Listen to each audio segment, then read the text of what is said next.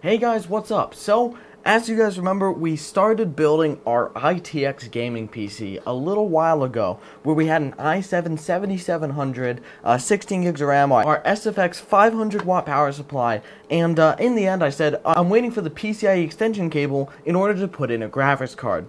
But now I'm kind of at a weird place where I have to pick between two graphics cards which one I'm going to put in the system. And I can't decide between going for ultimate graphical performance and just going with the Titan XP.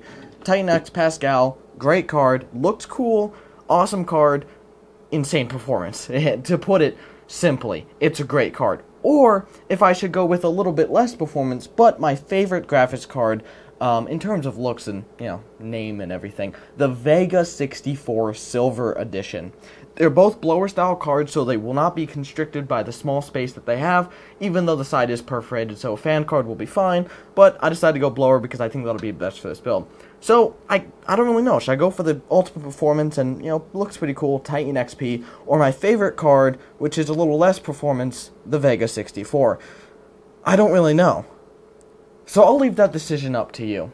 Which card should I go with?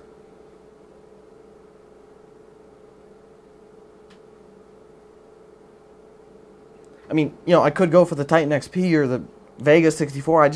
I don't really know. What do you think? Come on, I believe in your choice.